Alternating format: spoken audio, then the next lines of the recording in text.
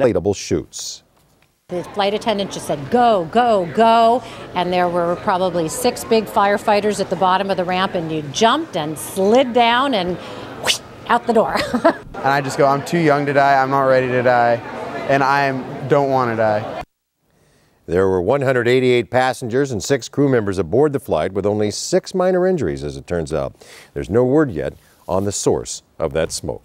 Well, sliding down an emergency chute is something passengers hope they'll never have to experience. But if that day ever comes, they can be sure those slides will get them out of the plane safely and quickly. CBS 2's Dave Malkoff shows us why. The next time your flight crew explains how the slides will automatically inflate, think of American Flight 31.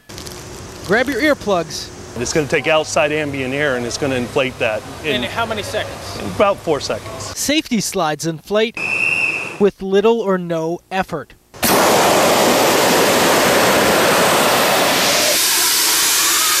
was about 4 seconds, you're right. These $100,000 slides are built to last. This is what they slid down today. This slide, similar to the one you saw at LAX, is here at HRD Systems in Valencia for a patch-up and a repack.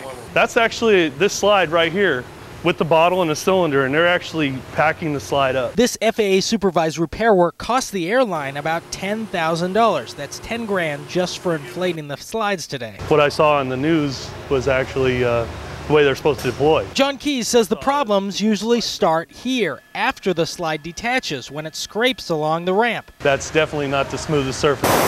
So every 1 to 3 years or so, all airline slides end up in a place like this. There's a lot of engineering that goes into these little things to pack them back up and put them in that little case. So it takes only seconds to inflate the slide, but 2 days or more to stuff it back into the packboard assembly so it's ready for the next emergency.